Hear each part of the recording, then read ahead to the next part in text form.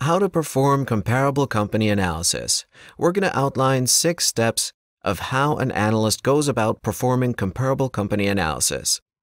The first thing is to build a list of comparable companies that you're going to use to evaluate the one in question.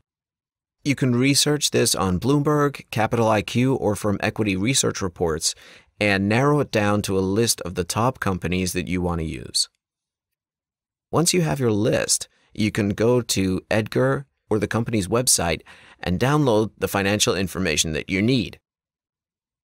Then you're going to download 3 to 5 years of historical data. This means you need the company's annual reports and quarterly reports. You'll be using the income statement, balance sheet, cash flow statement, and the notes to the financial statements. You'll extract from those financials the revenue, gross profit, EBITDA, EBIT, net income, etc., and other important information like the number of shares outstanding, historical share prices, and other key information. Then, once you have the historical information, you're going to get forward-looking information. That means finding forecasts from equity research reports or getting it from Bloomberg or Capital IQ, and the company's forward-looking guidance as well, if they provide it.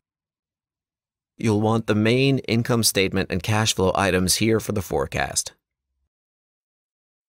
Once you have all that information, you can build the table. So you can start by calculating the market capitalization and enterprise value. Then you can use the financial information to build the ratios, growth rates, and margins, etc. in the table.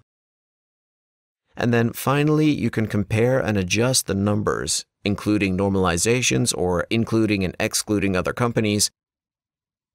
And finally, arrive at what you believe is a reflective range of valuation for the company in question.